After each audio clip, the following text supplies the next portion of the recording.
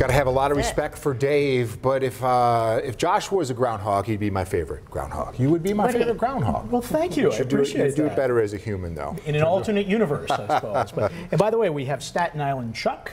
We have a groundhog named Gertie. There's Senator Gertie Chuck. There's Beauregard Lee. My favorite, Chuckles, out of Manchester, Connecticut. That makes sense. You do know all of them. Do you consult with them all on There are day? 72 of them. They all have something to say. So you start a group chat? We start a group chat. We all Insta as well, yes. But, you know, hey, we'll take an early spring if we get it. The question is, if Punxsutawney Phil did not see his shadow, and he's forecasting an early spring, how accurate is that? Well, 108 times the groundhog, Punxsutawney Phil, saw its shadow, and that, of course, would mean 6 more weeks of winter.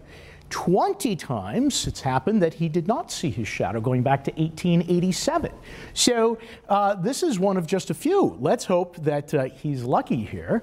And like I said, this is all part of if you follow my Twitter, a holiday in the Roman Catholic calendar called Candlemas Day.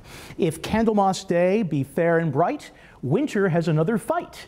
If Candlemas Day be gray, then spring is early, something like that. And anyways, 37 the temperature is the high for Buffalo today, 39 in Dunkirk for Dave. Stubborn clouds, the story going into tonight. Finally, even more important than what the groundhog said, we've got a little sun in the forecast. It's been so gloomy as of late. And now we can finally look at Old Sol and maybe put some sunglasses on. Sunday will likely be the brighter of the 2 weekend days. And you know, we need this in a big way. January sky cover, check it out. We had only one day that was partly cloudy. So we have been mired in muck. Finally, our hour-by-hour forecast shows partial sunshine at least for your Saturday with temperatures into the mid-30s. That's easy to take. That's a bargain given the fact that we're entering in climatologically what is the coldest time of year. And I want you to look at the European computer model here because there's barely a speck of precipitation coming up in the next several days. Sunday, Monday, Tuesday, Wednesday. Thursday is probably the next chance that we could see even just some scattered showers. 35 is the temperature right now in Buffalo with that solid overcast that we've kind of become accustomed to in a way.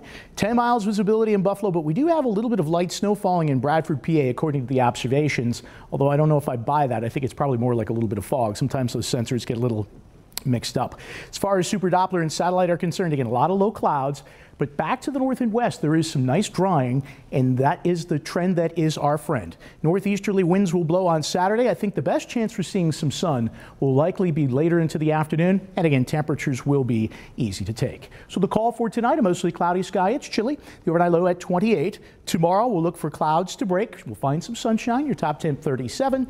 And again, that is probably the nicest 7-day forecast we have talked about for probably a good month.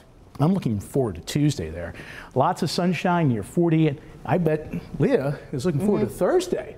Well, yeah. 50 degrees. Right now I'm looking forward to the weekend. But sure. Yes. But that's a good looking forecast for early February. I think really you were so the gray on the way, spring on the way. Yeah, right? spring, yeah, something like that. Yeah. You know, you just kind of rhyme. You got to rhyme the words. I'm just back from vacation. Okay. Yeah, it's not working. Not quite working yet. Okay. We'll get the cogwheels in order.